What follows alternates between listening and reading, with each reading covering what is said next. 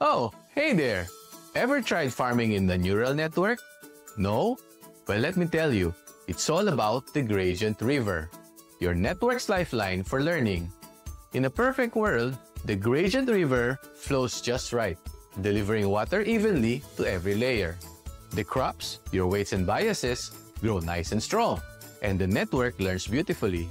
But that's not always what happens. In deep learning, the gradient river carries learning signal backward through the neural network. This is what we call backpropagation. But the problem is, as the river travels layer by layer, it's affected by what's called chain multiplication. Each layer either strengthens or weakens the flow, and that's where the trouble starts. First, we've got the vanishing gradient curse. The river starts off okay, but by the time it reaches the earlier layers, it's barely a trickle. Those crops don't get any water, which means the earlier layers stop learning.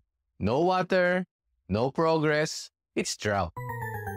Then, there's exploding gradient curse. Here, the river goes wild, turning into flood. It drowns the crops in too much water, and instead of learning, the network just breaks. Not very helpful, huh?